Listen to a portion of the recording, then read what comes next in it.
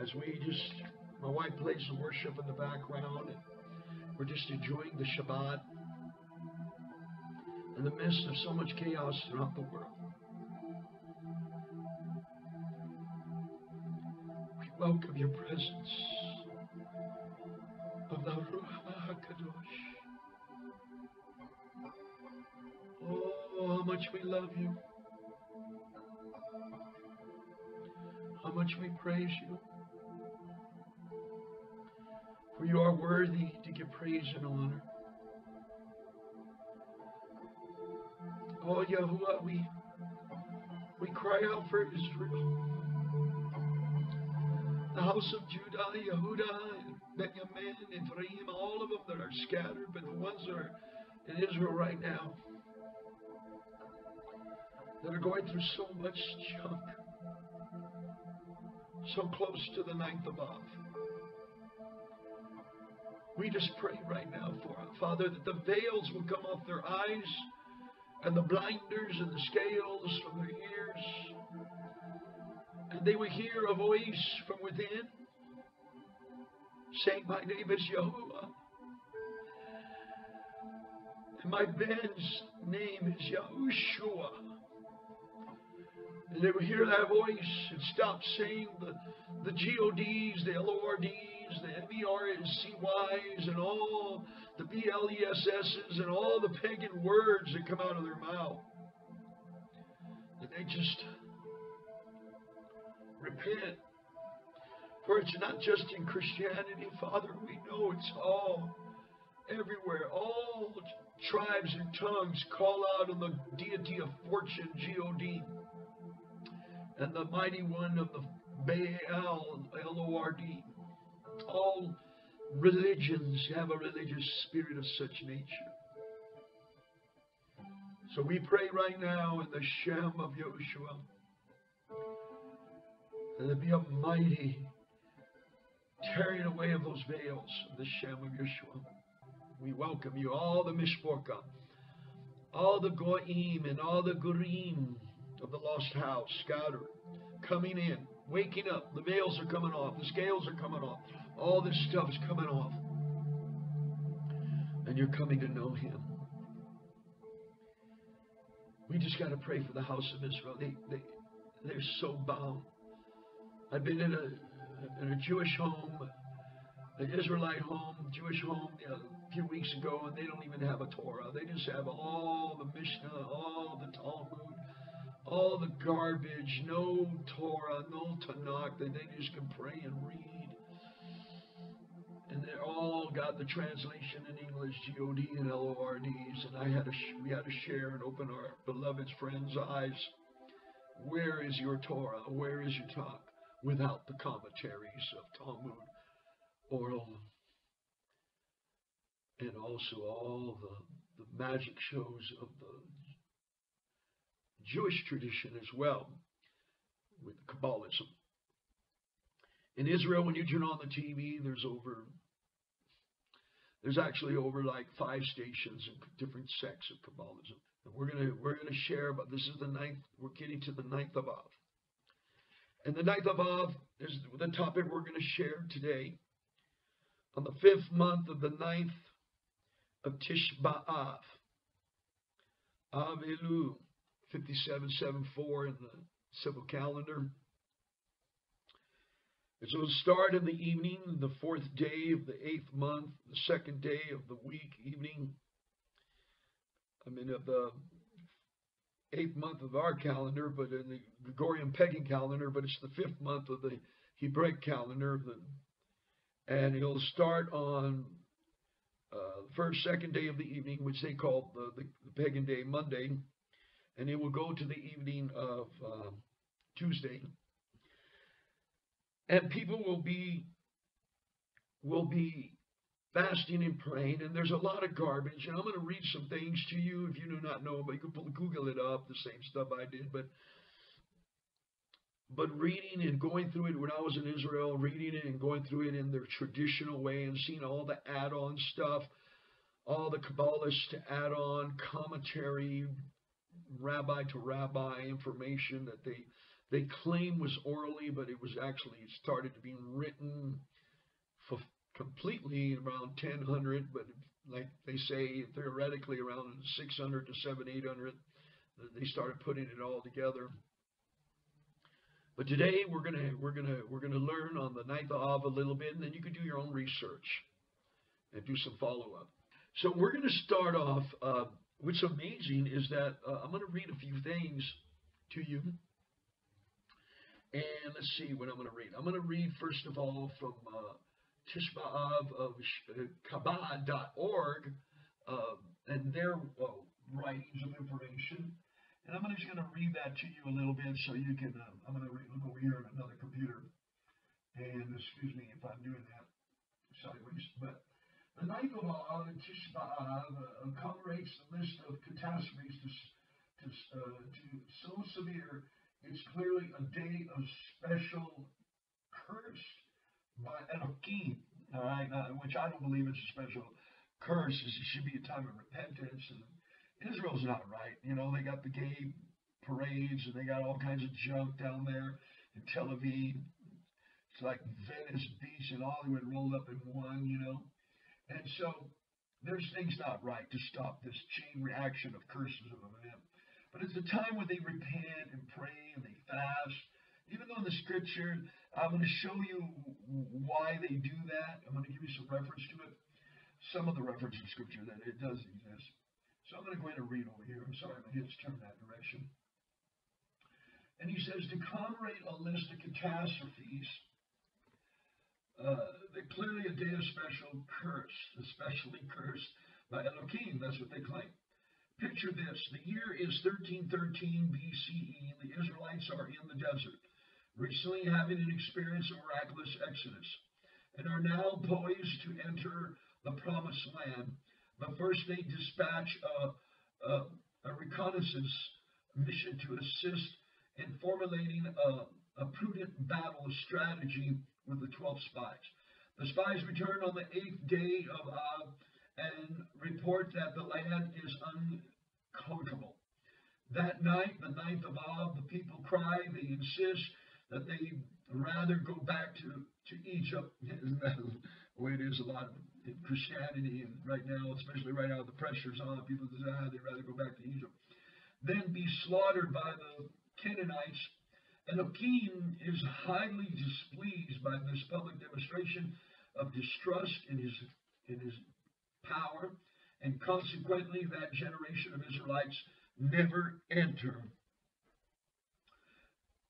the Kodesh land. Only their children have that privilege. After wandering in the desert for another 38 years, because they were out there for 22 years already, which we're going to see, the first Hekel was also destroyed on the 9th of Av in the year 423 BCE. 5 centuries later, in 69 CE, as the Romans drew closer to the second temple, Hekel, ready to torch it, the Yehudi were shocked to realize that their second Hekel was destroyed the same Yom as the first. But the Yehudi rebelled against the Roman rule.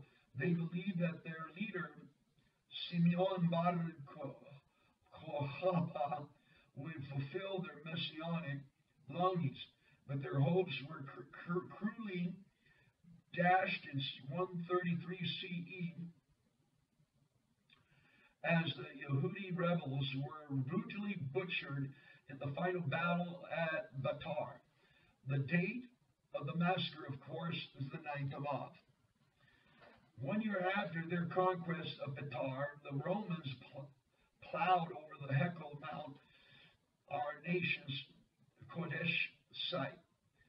The Yehudi were expelled from the land of the United Kingdom in 1290, or Britland, England. They call it England, which is the land of the deity of Ing. In 1290 CE, you guessed it, Tisha B'Av, in 1492, the golden age of Spain came to close when Queen Isabella and her husband,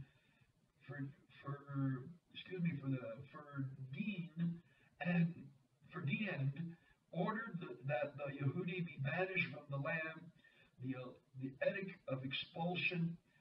sign on March 31st, 1492. Now that's when the Amaya family also left Spain, which is on my mother's side, the Yehudi, the Yisraels.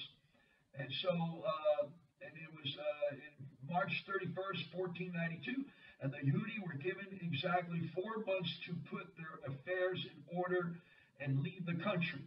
The Hebrew date on which no Yehudi was allowed no longer to remain in the land where he had enjoyed welcome and prosperity. Oh, by now you know it, the 9th of Av. Ready for just one more? World War II for the Holocaust, historians conclude, was exactly the long drawn-out conclusion of the World War I that began in 1914. And yes, amazingly enough, Germany declared war on Russia, exactly catapulted the first war into motion on the 9th of Av, Tisha B'Av. Okay. What do you make of all this? Well, the Yehudis see this as another confirmation, not just a coincidence, of the deeply held conviction that history isn't haphazard or by chance. Events, even the terrible ones, are part of a divine or a set-apart plan, have spiritual meanings. The message of time is that everything has a rational purpose, even though we don't understand it. Now I'm going to go to another one that gives a little more in-depth of information from another rabbi, another group. And I kind of like it too. Now, you know that the 9th of Av is going to be Barack Hussein Obama's birthday. It just so happens that that particular lightning falling from the sky, his birthday is on the same day of the 9th of Av this year. It happens to fall this year. It doesn't happen all the time. So we just pray that.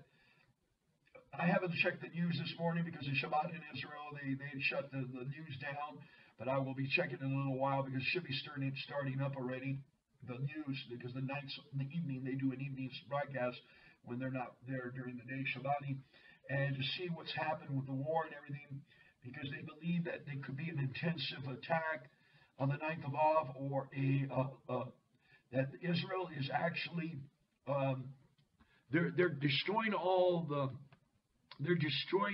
the tunnels, yes, indeed. And they found more tunnels than they perceived. And they're boasting and showing video footage in Al Jazeera TV station, showing video footage with body cams of what they're doing in killing IDF soldiers. But this was a timely move to find those tunnels. They were going to plan on the 9th of Av a destructive attack eternally by coming into those kibbutzes and coming in. They found even also some of the soldiers, the Hamas had uniforms underneath their black uniforms, and they had dog tags, and there were IDF uniforms with dog tags, and they spoke Hebrew.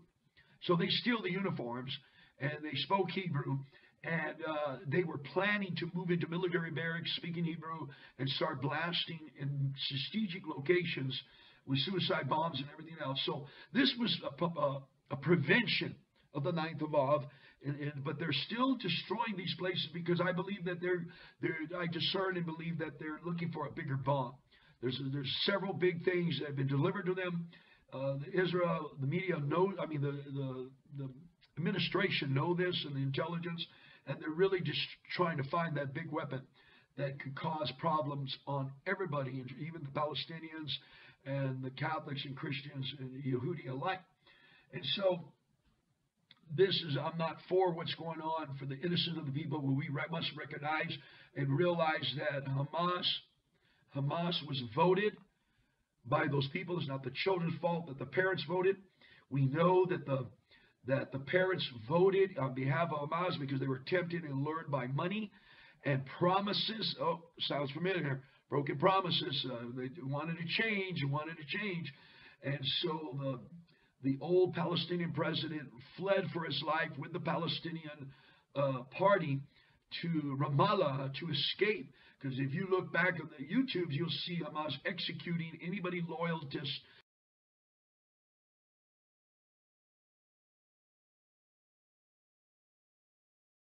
existing party of that time. And it'll be like the Democrats win the Republicans, then they try to kill all the Republicans off so they don't have another party opposition. So that, and they've never been an election since after that.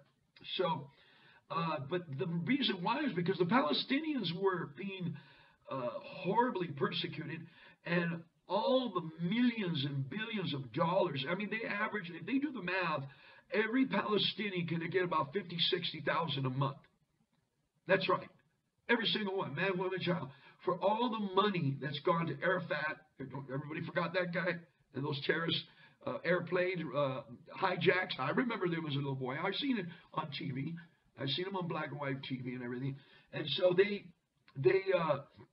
voted for this Hamas because they thought it was change and it's brighter at the end of the tunnel. Oh, it sounds familiar. And then everything. All the money, the same money they thought they were going to be tempted for dental and medical, it started being diverted into concrete and steel and other stuff instead of medicine and hospitals. Why does the UN got to build a hospital if they got all that money for each person, for everything? Well, it's because it's being diverted for weapons of their form of lightweight weapons of mass destruction and plans to wipe Israel off the place of the map. So we must come to an understanding that they voted for him. The Palestinian Party has fled with their lives to Ramallah, and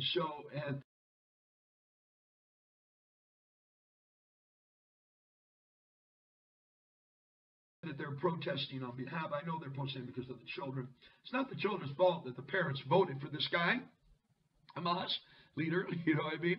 Same thing in the United States, not the children's fault. They're going through it, but the parents voted for it. So as we look at the situation very carefully, there's innocent lives being put in harm's way, but at the same token, everybody in the Gaza Strip is now Hamas, out of the Hamas party, and they're forced to stay in the Hamas party, and they're forced to stay around their homes and hide bombs and missiles and rockets and weapons and booby traps on their way out the door. So that when the Israelites go in there with their ministry, their ministration of cleanup crew, they're going to be explode and blow up as they enter the building. And that's happened already many times. And it's sad for these young men. A lot of Americans do. But I just share this with you that people must understand that the Palestinians under the other party are in Ramallah, and I've been to their border. And then they have the Hamas and the Gaza. So Israel's got two problems. They started out with one, and then Palestinians lost the vote, and then the old president became the president again. He reenacted himself in a different location, and because they started executing Palestinians. You can go back on YouTube and see Hamas when they first took over, executing 5 or 6 years ago. Just started killing them all. So, and you guys must understand that. And then these tunnels and the plot and plan for the night of Av. And the Yahuwah, for whatever reason, happened to those 3 boys. Yahuwah was quick in the administration of Israel, Benjamin Netanyahu and others, to go ahead, and they thought there was 20-something tunnels. They thought there was a plan coming, and they saw a little bit, but they didn't know how. So it was aborted. And the rockets are blowing up, self-destruct, shooting backwards, heading for they're going the wrong direction. Of course, Israel getting the blame. So I just ventilated a little bit in my favor of the house of Israel, and I prayed for the cousins, the Ishmaelites that are truly Ishmaelites, not the Edomites, not the ones from all that, from this, there's so much mixture there. Nobody wants these poor people. No one wants them. None of the Islamic State coalition wants to take them in. And they got so much land and money going to them, they can start all over 10 times over somewhere else and been very prosperous on a beachfront property in Gaza, but they failed it. And I believe that's enough is enough, with those rockets. And the reason they're failing because they have Elohim of Yisrael is Yahuwah. And he's going to protect the apple of his eye of his people and his children that are calling on his Shem and calling on his name. Even some are not calling his name. They're calling out privately, secretly, even though they do it quietly, secretly to themselves, so they don't get in trouble. But we're calling on the Shem of Yahushua, and we're calling on the Elohim of Yisrael, the mighty one of Israel, to protect the Israelites. So keep them in prayer. So I'm going to go ahead and read this next portion from another place, and I just want you to understand that as we get, they think there's something else coming in the horizon, another weapon, so they're searching for it. So give them time and prayer that they find it, that they discern and find exactly where this bigger bomb is that could be like a major harm and hurt to buckle the knees of the citizens to shut down the cleanup mop crew that's going on right now. And we pray for the innocent lives of both sides to be protected. So it's the 9th of Av. They call it, Tish B'Av, an Av-Lilu. And right now we're going to look at another accumulation of events. And then we're going to start in the scripture in Bemidbar, Numbers in your King James or other translations, chapter 13. And we're going to read the first one that was calculated, but it wasn't figured out till later as they started having more problems and those calculated dates.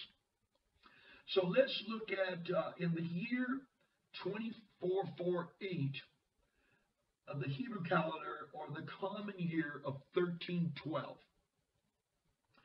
Spies returning from 40 days in Israel with the evil report of the land of Israel, Yehuda, the Yehudim people, cry in despair, give up hope or trust and confidence of entering the land of Yisrael. So we're going to look at this part before we go to the next catastrophe, because the next one I'm going to read from this other group is called ohr.edu group. It's a rabbi's website. I don't know if he's still alive. A lot of them are named after certain rabbis not around anymore. But I'm not familiar with this particular site. It didn't look like good information. So we're going to look at chapter 13 of Bemidbar, and we're going to go ahead and read it. And we're going to have some fun here together. So get your scriptures. Get to Numbers, chapter 13. We're going to read 13 and 14. And we're going to look at some things. And then we're going to go and explore if we have time. And then with the Ebola scare and all this stuff going on timely, this is all man. This is man prepared. You got to realize that the vials in the scripture and in the book of Revelation, these are man-made vials. You look it up in the Greek, it's a vial. It's a test tube vial. And the messenger stands back and they drop it, or they go out and do something to create havoc and chaos. Now, I want you to know, if you still confess that you're having a chaos day or chaotic day, stop confessing the word chaos or crisis. Crisis is letter for letter, krisis in Greek. That's right, letter for letter, krisis. And it means you're getting judged with judgment for your sins. So if you say, I'm having a crisis day, then what you're doing to bring the sins, to bring it on you. So, you don't have to say that word no more. It's krisis in Greek, letter for letter. It's just pronounced phonetically different. And but these things that are happening are the sins of man, creating the turmoil. The wrath of Elohim is going to be from him, but the tribulation, the seven trumpets and the bowls and the vials, most of those things in the beginning are man's putting on mankind, and they're being allowed because of their sins. They're not following Torah. They're not keeping Shabbat. They're not keeping the feast. They don't love Yahuwah. They don't love His Shem. And they're not in love with Him and worshiping and praising Him and bowing before Him and giving thanks for His feast. That it's His Shabbat. And He invited us to His Shabbat. So we are being invited to His table today to rest. And we're hearing the word together. So let's go ahead and start from chapter 13. And Yahuwah spoke to Moshe, saying, send men to spy in the land, to spy out the land of Canaan. And we're in verse 1. And I'm going to read it because there's importance in here, okay? We're going to read the chapters. Send one man from each tribe of their fathers, every one a leader among them.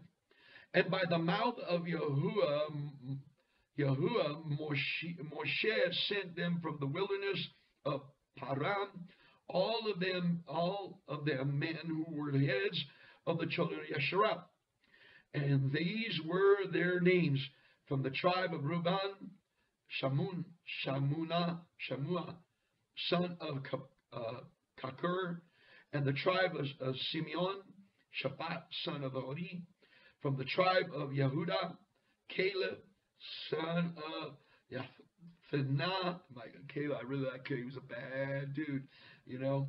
Give me the mountains, give me the giants, you know. From the tribe of Yishakar, Yagal, son of Yeshef. From the tribe of Ephraim, Oshua, Yahushu. It's 1954 right here, and it's the son of Nun. Now, listen what we're going to get to when we get to verse 16. He's the son of Nun. Of course, Caleb and Yeshua went out. Okay, they say Joshua, and his name was Yeshua here right now, and then they're going to change it. From the tribe of Benjamin, Palti, son of Raphu. The tribe of Jubilim, Gadiel, son of Sodi. From the tribe of Yoshef, from the tribe of Manasseh, Gadi,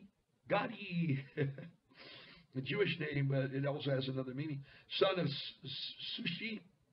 From the tribe of Dan, Anuel, son of Gamali.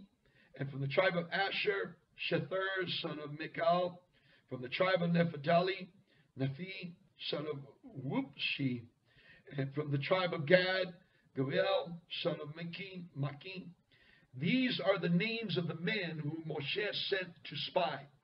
Look at the verse 16 very carefully. Spy out the land. And Moshe called Hoshua, the son of Nun, Yahushua. From that day forward. Hello? You know, I still got to find out how come they in the beginning of the Exodus and Numbers and Leviticus, they pencil whipped his name Yahushua, or Yehoshua. They add more of an O phonetic letter there, but here's where his name was renamed from 1954 in the Hebrew, Hoshua. They put the H, you know, for added phonetic sound like Hoshua, but it's Hoshua. And when you put Yah Shem 3068 together with it, Yah, and Hoshua means deliver, but salvation by kinsman deliver. When you look at the Hebrew deep root of 1954, and then the deep root comes to Yahuwah's saved by deliverance of a kinsman redeemer. So he's out here doing his job again now. And Moshe sent them to spy out the land of Canaan, and said to them, go up here into the south, and go up to the mountains, and see what the land is like, and the people who dwell in it, whether strong or weak, whether few or many, and whether the land they dwell in is tov or evil, whether the cities they inhabited are in camps or strongholds, whether the land is rich or poor, and whether there are forests there or not. And you shall be strong and bring some of the fruit of the land. Now the time was the season of the first fruits of grapes. So they went up and spied out the land from the wilderness of Sin, like Sin, because the T is silent, as far as Rehob, near the entrance of Hamath. And they went up through the south and came to Hebron, and Abiman, Shishai, and Tamiah, the descendants of Anak, were there. Now Hebron had been built 7 years before Sion in Mizraim. And they came to the Wadi of Eshcol, and cut down from there a branch with one cluster of grapes. And they bore it between the two of them on a pole, also of the pomegranates and of the figs. That place was called the Wadi Eshcol, because of the cluster which the men of Yisrael cut down from there. And they returned from spying out the land after 40 days. And they went and came to Moshe. Now, they've been in the wilderness for 2 years already. They've been getting the Torah, getting the right ruling, getting conditioned and trained to keep the Sabbath and not go out and get manna or go to try to get sticks and wood, to get all that together before Shabbat. And so when they go in for the evening of Shabbat, they're good to go for the next Yom, the next day of light. And Aaron and all the congregation of the children of Yisrael in the wilderness of Paran at Kadesh, and they brought back word of them into all the congregation and showed them the fruit of the land. And they reported to him, said, we went to the land where you sent us, and truly it flows with milk and honey, and this is its fruit.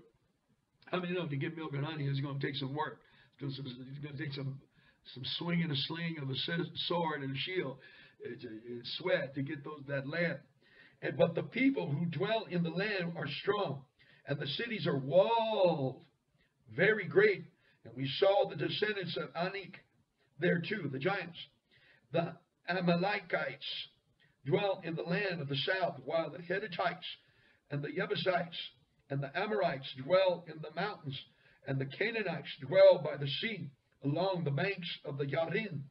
And Caleb silenced the people before Moshe and said, let us go up at once and take possession, for we are certainly able to overcome it. That's right. So I like about Caleb, this 80, 90-year-old dude, he's ready to go in and go out and take care of business. Of course, he was that age when he left out, but we'll see the age later.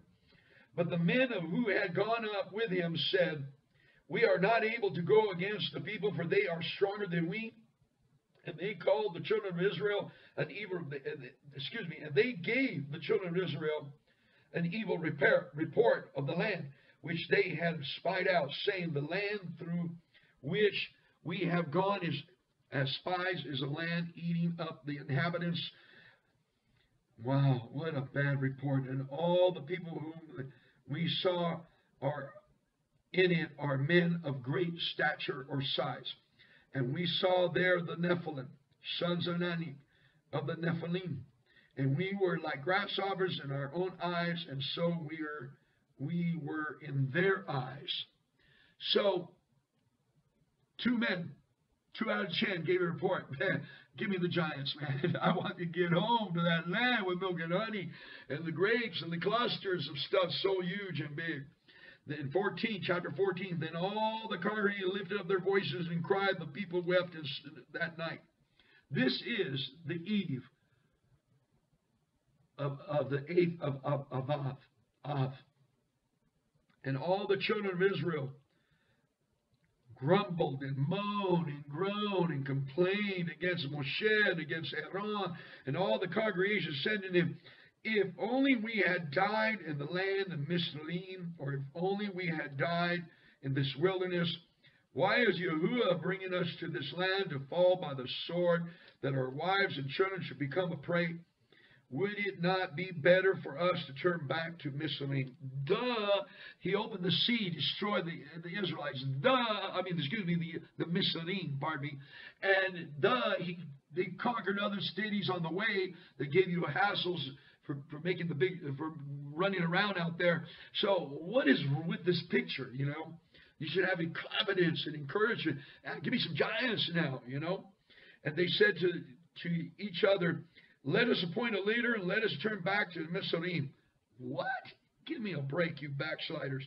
Then Moshe and Aaron fell on their faces before all the assembly of the congregation of the children of Yisrael, and Yahushua, son of Nun, and Caleb, son of Yephaniah, among those who had spied out the land, tore their garments, and they spoke to all the congregation of the children of Israel, saying, the land we passed through to spy out is an exceeding good land.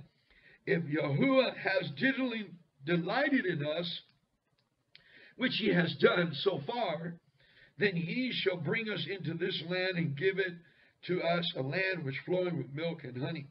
Only do not rebel against Yahuwah, nor fear or have phobia for the people of the land, for they are bread to us.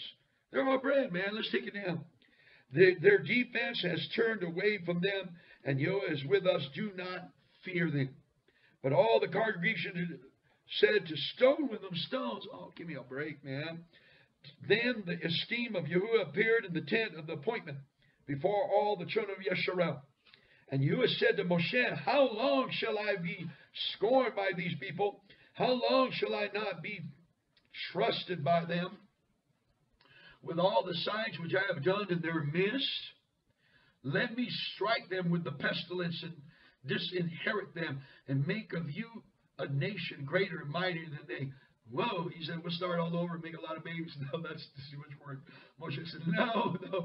Moshe said to Yahuwah, then the Mitzrites shall hear it, for by your power you brought these people up from the mist. And they shall say to the inhabitants of this land, they have heard that you, Yahuwah, are in the midst of these people, that you, Yahuwah, are seen eye to eye, and that your cloud stands before them. You go before them in a column of cloud by day, and a column by fire by night. Now if you shall kill these people as one man, then the nations which have heard of your report shall speak, saying, because Yahuwah was not able to bring these people into the land which he swore to them to give them, therefore he slew them in the wilderness. And now I pray, let the power of Yahuwah be great, as you have spoken, saying, Yahuwah is patient, of a great loving commitment, forgiveness and forgiving crookedness and transgressions. Yeah, we were crooked, full of transgression, calling Guru Gaga, saying pagan deities, looking at those trees, opening gifts, all that pagan stuff we used to do. But he found compassion and pity and love, with his atoning blood cleansed us, washed us up, cleaned us up, immersed us in his tekvilah, in his mikvah, and rakats of water. He just loved on us, you know, and by no means leaving unpunished, visiting the crookedness of the fathers of the children of the third and fourth generation. Please forgive the crookedness of this people according to the greatness of your loving commitment, as you have forgiven this people from Mitzrayim even until now. And you have said, I shall forgive according to your word. So he interceded on our behalf. But truly, as I live, and all the earth filled with the esteem, splendor, and honor of Yahuwah. For none of these men who have seen my esteem, splendor, and honor, and the signs which I did in Mitzrayim and in the wilderness, and have tried me now these 10 times. 10 times mean they were 10 bad reports. They only gave us a group of the 10 report, but they gave us a full report of the 2, Yahushua and Caleb. So, but there was 10 times, literally, that this report came back, basically. Shall see the land of which I swore to their fathers, nor any of those who scorned me see it. But by my servant Caleb, because he has a different ruach in him, and has followed me completely. Of course, Yahushua too. And I shall bring him to the land where he went, and his seed shall inherit it. Awesome. Since the Amalekites and the Canaanites are dwelling in the valley, turned back toward and set out into the wilderness by the way of the Sea of Reeds. And Yahuwah spoke to Moshe and to Aaron, saying, how long shall this evil congregation, this grumbling against me? I have heard the grumbling which the children of Yisrael are grumbling against me. Say to them, as I live, declares Yahuwah, as you have spoken in my hearing, so I do to you. Hallelujah. The carcass of you who have grumbled, moaned, and groaned against me are going to fall in this wilderness. All of you who are registered, you hear that? Registered, according to your entire number, from 20 years old and above. Now this is a key scripture, because you could go in the future reference and you can count the tribes of how many people were here right there at this time. Excuse me for shaking the camera here, getting excited. All the people that were there right there at that time And when they all died in the remaining of the 40 years of the 38 years in the wilderness, except for 20 years and under, the exact number for each tribe of all the tribes went into the promised land exactly in the amount that was here. That's miraculous. So the ones that died off were replaced in the 38 years, and it was the exact number of men's children or men's sons that were replacing their forefathers of that generation, and they went in with the exact number. They didn't accumulate, double up, triple up, bubble up. They actually went in with the exact. That's a miracle of itself. It's awesome stuff. None of you except Caleb, son of Jephunneh, and Yahushua, son of Nun, shall enter the land which I swore I would make you dwell in it. But your little ones whom you said would become a prey, I shall bring in, and they shall know the land which you have rejected. But as for you, your carcasses are going to fall in the wilderness, and your sons shall be wanderers in the wilderness 40 years, and shall bear your whorings until your carcasses are consumed in the wilderness, according to the numbers of the days in which you spied out the land, 40 days. A day for a year, a day for a year. You are to bear your crookedness 40 years, and you shall know my breaking off. I am Yahuwah, I have spoken. I shall do this to all this evil congregation who are meeting against me in this wilderness. They are consumed, and there they die. And the men whom Moshe sent to spy out the land, who returned and made all the congregation grumbled against him by bringing an evil report of the land, the 10 men now, even those men who brought the evil report about the land, died by the plague before Yahuwah. Of those men who went to spy out the land, only Yahushua, son of Nun, and Caleb, son of Raphael, remain alive. And when Moshe spoke these words to all the children of Yisrael, the people mourned greatly. Here's the mourning. The 9th of Av. They're mourning, they're fasting, they're crying out, tearing their stuff. And they rose up early in the morning and went up to the top of the mountain, saying, see, we have indeed sinned. We should go out to the place which Yahuwah has spoken of. But Moshe said, why do you now transgress the mouth of your sins? And it's like a child. They'll cut the grass. They won't cut the grass. It's okay, I'm taking all this away for the week. Oh, go cut the grass. Oh, go cut the grass. They realize they're getting punished. This is the first mark of the 9th of Av that took place. And now, you know what we're going to read? We're going to read some more information on different catastrophes. And we need to pray for Yisrael. We got to pray for the United States, man. Because we don't know what's going to happen here for the 9th of Av. The 9th of Av has had reflections in the past of catastrophes. You know, the World War I, World War II, different stuff. I'm going to read it again, some more information.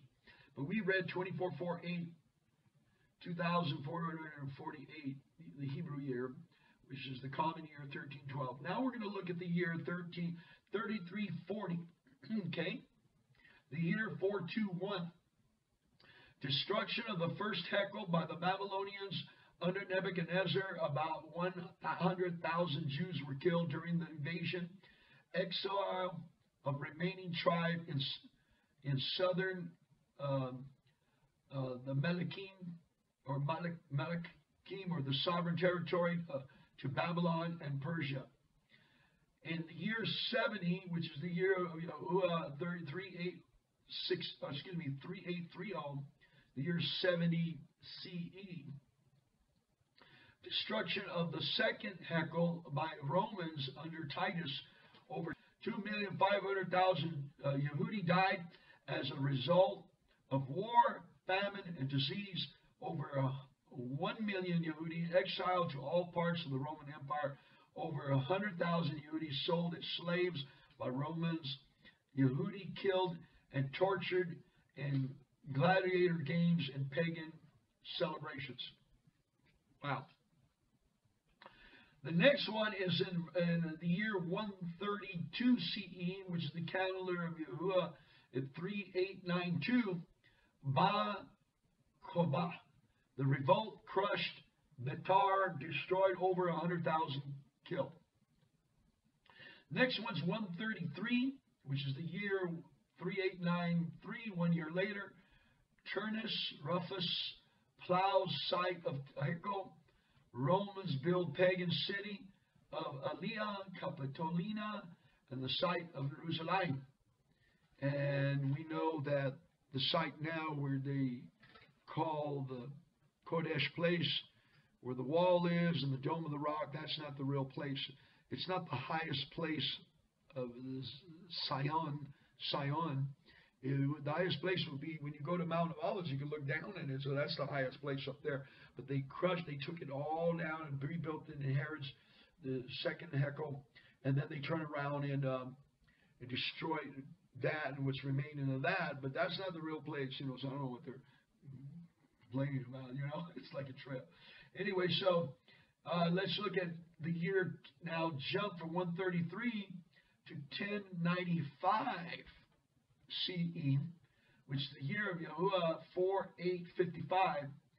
First Catholic Crusade declared by Pope Urban II. You want to unite with the Pope, some Jesuit Pope, and some prayer up there with Hamas. Look what happened 7 days later after the prayer. I mean, the Hamas just went crazy.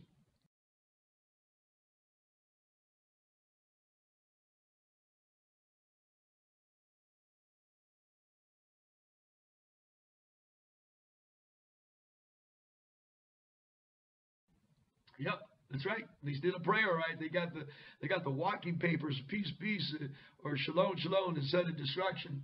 And matter of fact, I'm working on that word, peace. Don't pray for the peace of Israel. No more. Pray for the Shalom of Yisrael. If you pray for peace, you pray for PAC, P-A-C, French, Pax, the Catholic Latin word for kissing the feet of the J-man statue. That's right. That's what Pax is, part of it. Okay? The kiss, peace kiss. And also, it is a maritime law agreement that when they come to a foreign land, they say we come in peace. But it basically means we come to take over. We're going to take over the land. We're going to let you stay and live in it, but we're going to tax you in your own land. So that's peace pact.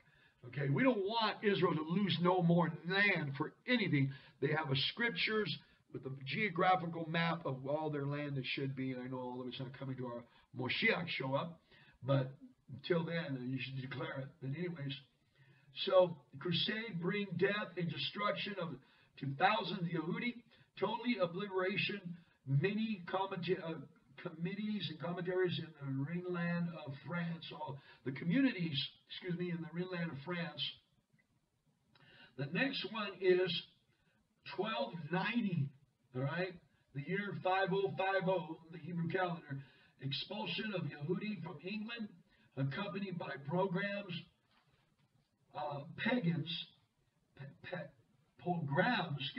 P-O-G-R-O-M-S, pogroms, and confiscation of books and property.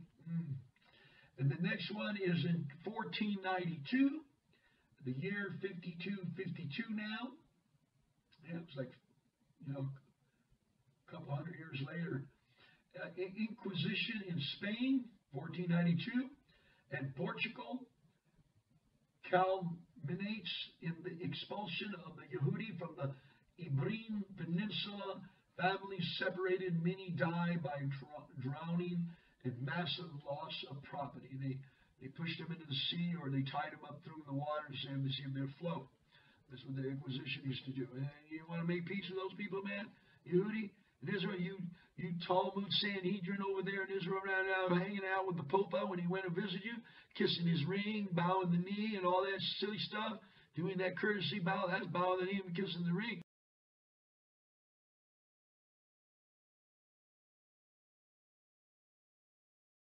You have no business doing that with that popa, that wannabe guy, a Jesuit that wants to start the New World Order religion. And here it goes again. Now, 1914, the year 5674 in the Hebrew calendar, 1914. Britain, yeah, that's right. Britain and Russia declare war on Germany. First World War begins. First World War issues unresolved during that whole time, ultimately causing Second World War and the Holocaust. 75% of the Yehudim, or Yisrael, of the different tribes of Israel, they keep saying one tribe, but it's really all the house of Israel. They claim them in their little clique, their little assimilation clique, like they do now in Israel. All Jews in war zones, the Yehudi or Yisrael, in armies of all sides. 120,000 Yehudi casualties in armies. Over 400 pogroms immediately following war in Hungary, Ukraine, Poland, and Russia. The next one was 42, deportations from Warsaw Ghetto to the Treblinka, concentration camps begin in 1942. And then in 1989, 57-49, the 9th of Av again. These are all the 9th of Av, people. Do you hear this? These are all the 9th of Av. This is amazing. And then in 1989, Iraq walks out. Iraq walks out of talks with Kuwait. Okay, and then in 1994, the deadly bombing of the building of the Amia, the Yehuda Community Center in Buenos Aires, Argentina, which killed 86 people and wounded some 300 others. That was in 1994. Now we're looking this second day of the week. They call it the pagan calendar Monday. So it could. Now you notice that some of them, the 9th of Av, comes the crises, the judgment of their sins on also the nations as well as Israel, because World War started and other things have happened too. So we're praying and we're going to be ready and geared up. You know, when you're in your home and you're doing Shabbat, and you got his Shem in the door. Outside the door, you got his Shem. I got his Shem out there. I got a mezuzah out there that's got the scriptures of Isaiah. I have a Paleo Hebrew and modern Hebrew out there in my front door. And I got it even in my car, the mark of Hashem. And so when you are covered and you're under the Passover promises of the atoning blood, the death will cross your door because the atoning blood is on your doorpost. And you look at my video on Eliyahu'sChannel that I have on Goshen, your own little Goshen in the land wherever you're at right now. It might not be in Yisrael, but wherever you're at, in whatever place. If Yahuwah wakes you up in the middle of the night and tells your family, go eat breakfast in another state somewhere in some little hick town, obey him and do it. And be prepared with your stuff at the door like Passover, like Tisha. And be prepared, your children, exercising, to go to the car. If the Ruach wakes you up in a dream at night and tells you, go do a ride. Just go for a ride with the family. Go visit a cousin. Go visit some, and he tells you, be obedient. Don't roll over and go to sleep. Because of these events coming up, we have to be prepared like we're Israel. We have to be prepared the way they are in Israel too. With their modernized M16 and backpack at the door. When those children join the service 16 and a half, 17, and then they do their duty, they go home with their rifles and uniform. They go home. And they get too fat for it, they get another uniform. And they got their stuff at the door. They're on call, militia all the time for their people. That's why it would be horrible if the Hamas, it would have been horrible for both sides if Hamas tried to come into the cities, in which I know the reserves are packing and people are packing and they're wearing Levi's and tennis shoes or sandals, and they got their stuff and their badge, reserve badge. But be sensitive to the Ruach Kadosh. Be sensitive to him in these next few days. Pray for the Shalom of Yisrael. Pray for the shalom. No more peace pact. Take land. Give some more chunk. Gave up Gaza. You know, I met people in Israel. Ate dinner with them. They never got their money. They got kicked out of Gaza. Lost their house. Got property taken. And some of them got paid in payment plans, a little bit of a mortgage, like an insurance package over here. Your house burned down, they give you a new loan to build a new house and relocate and all that. You know, that was awful. They lose their beachfront property, all that stuff in Gaza, and then they ruined it. They just totally. It's like giving your car to a son that's a Wrangler, a really terrible son, and the credit card and money, and he comes out with all destroyed, beat up, run to the ground, gang banging, shot up, and he shows no effort of appreciation of what was given to them. And that's why things have to be tighter and tighter. You can't trust them.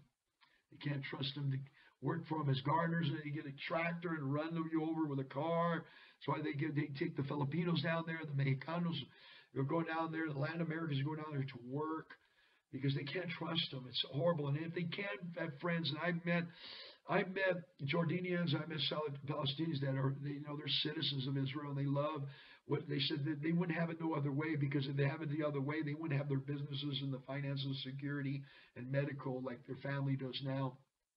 And I met them, talking to them, because I speak to all races in Israel when I'm there. But I just wanted to encourage you to keep it in prayer. This is a serious time. Now, traditionally, you can go online, look at Kabbalah and all that stuff, .org, and look at the traditional, but a lot of it's add-on. Rabbinical Judaism, add-on oral Talmud, and a lot of it has Kabbalism.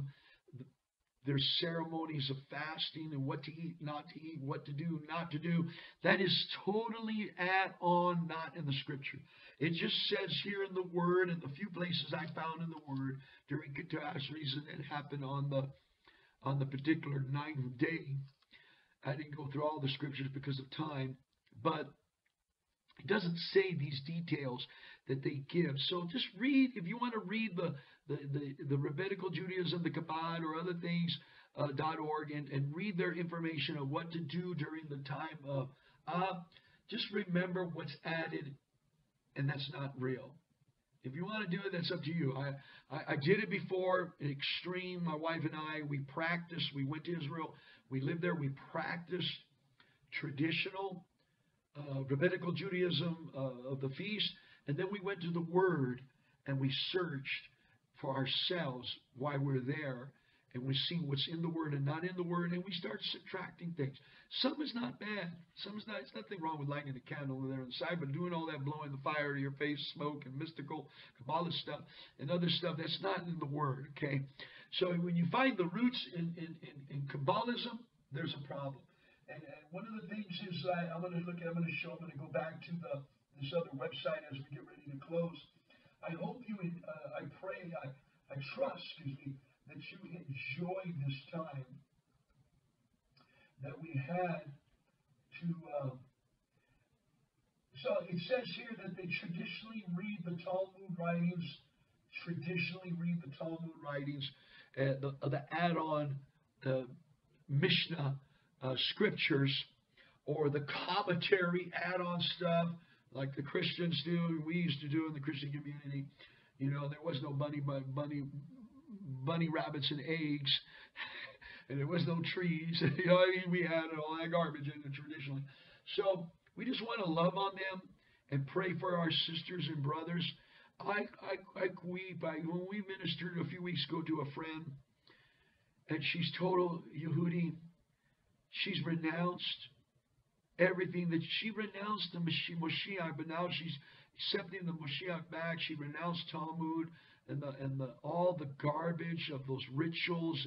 One of the 16 degrees of Masons, and also the Shriner Masons, which is their first Hekel temple, to the Shriner Masons, their first Hekel, to Shalomo, a backslider Solomon. and his little pagan wife, they built the temple and her house next to the temple up in another place outside the gates of Jerusalem. You got to realize something, that the second hekel and the design of the third is not, they looks like it's going to be according to the measurements and the size of Shalom. But you realize the Shalom backslide. And when he backslide, he gave this pattern of a hekel that when you got the Shriner Masons come from, and the rabbis, and it was passed to Christianity. They're lodges. These Circes,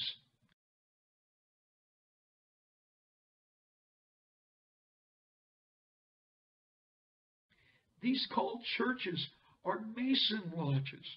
They build in the construction. When I had my Baptist manual, it had a section and chapter for the Mason's burial. Mason burial and weddings and stuff like that, and how to communicate with a fellow Mason of the craft to come in, the worshipful masters and all that, and work together with the Baptists.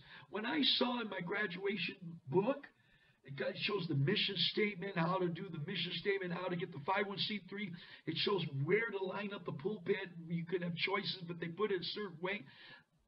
The way they build the temple is exactly the word temple, a pagan place for the Agora, the Circe, the goddesses of graces, to let the lustful spirit be oozed out in the worship of those pagan songs that don't have the right words. They're singing songs of those pagan deities. Well, I believe that the second temple, and also it's going to be especially the next one they built. I even got a video on my Ustream, on my YouTube, interviewing a rabbi from Poland. And I wanted to hear from his mouth which way he went. I would have used it anyways.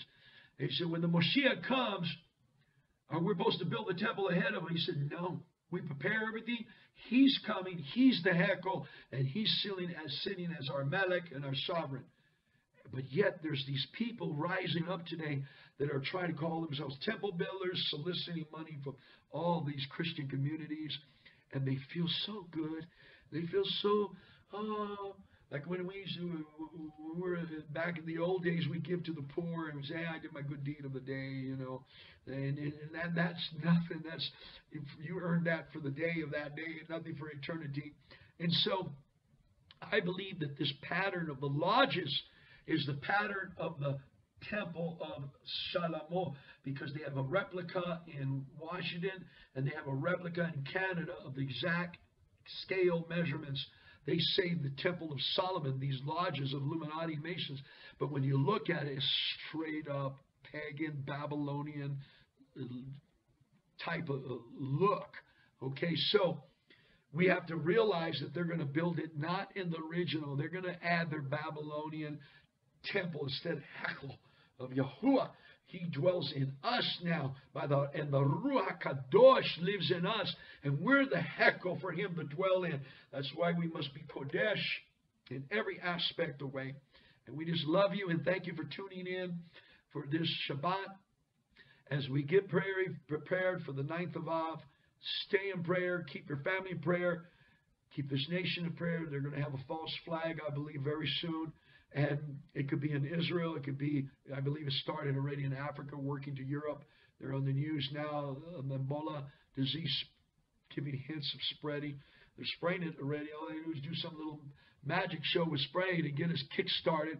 And so we got to build our immune system with black elderberry and some olive leaves. Get the olive leaves in oil form and get some black elderberry and start preparing your immune system with all kinds of stuff. But get the elderberry now and get the olive oil now to protect you from Ebola and other viruses and insect stuff. Anyway, so we just prepare ourselves and get our immune system right with the Torah, with the Shabbat, eating the right things, drinking the right things, and preparing ourselves and for his return. And we're ready. We're ready for whatever's going to happen. And I believe it's going to be the land of Goshen for us, wherever we're at or where he tells us to go and be. So, Shabbat Shalom. Enjoy your Shabbat.